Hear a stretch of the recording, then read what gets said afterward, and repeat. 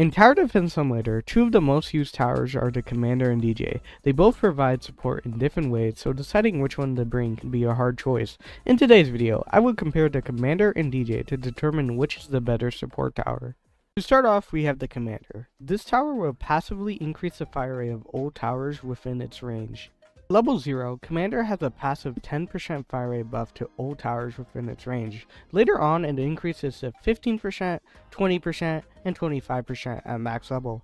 Commander also has an ability named Call to Arms. After being triggered, old towers within Commander's range will have their fire rate increased by 30% per 10 seconds. This increases the passive buff to 45%, 50%, and 55% at max. Commander's boost in fire rate is really helpful.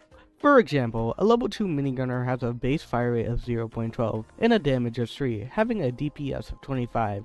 If you place down a commander at level 0 for only $650, the minigunner will have a fire rate of 0.1.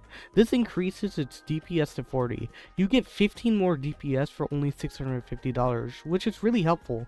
Let's do another example. A minigunner at max level has a damage of 10 and a fire rate of 0.1. If you have a max commander, the fire rate decreases to 0.08, coming out to a total DPS of 125. This may sound bad, but you have to remember this is passive. If you use the Call to Arms ability, the fire rate decreases to 0.06, coming out to a total DPS of 166.7. That's a 66.7 in damage increase. What makes Commander so good is the Call to Arms ability is chainable if you know what you're doing, making the Commander's 55% fire rate buff permanent.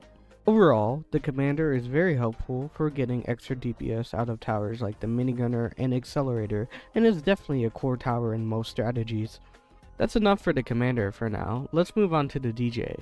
At level 0, DJ gives a passive 10% range buff to old towers within its range. This also increases to 15%, 25%, and 35% at max level. Also, DJ at level 3 gains the ability to discount towers within its range by 10%, increasing to 20% at max level. DJ's range buff and discount can be useful. For example, a level 2 minigunner without support towers has a range of 16, but if you place down a level 0 DJ, its range will increase to 17.1. That's a 1.1 range increase for only $600, which isn't bad. Let's consider a max minigunner now. At level 4, the minigunner has a range of 18 without support towers, but if you throw in a max DJ, the range increases to 24.3, which is huge. That is a 6.3 range increase. The range increase alone is really helpful because maps like Polluted Wastelands 2 may be too big for the minigunner to see old loops. But DJ also has a discount buff. Minigunner without DJ costs $19,900 to max out, but with DJ, it's only $16,420 to max out. You save $3,480 with DJ, which may not sound huge, but when you use towers like the accelerator, which by default are really expensive, those savings can help a lot. DJ overall is a really good support tower. It is good for game modes like Hardcore where everything is more expensive, and it is good for maps like Polluted Wastelands 2. Now that I've gone over the pros of both Commander and DJ, which one is truly better?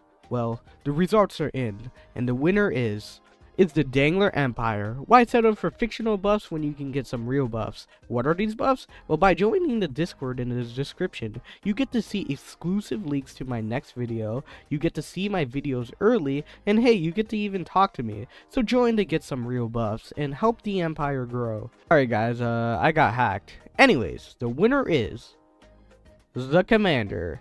Overall, the Commander is way more valuable in layouts, and if you don't own the right towers, Commander is practically a must-have to win. On the other hand, I didn't pick DJ because in most solo games you usually have enough money to afford expensive towers. Also, most towers have plenty or reasonable range, that you don't need that extra range from DJ.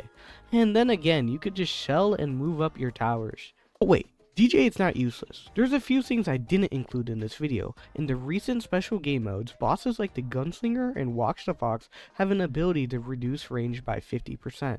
This is really horrible because towers with little to no range will suffer a lot because of it. But if you bring DJ, the effect will be reduced to be not as bad.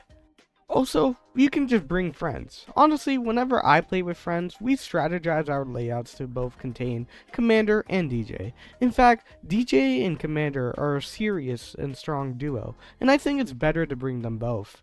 So in the end, The best tower was the friends we made along the way.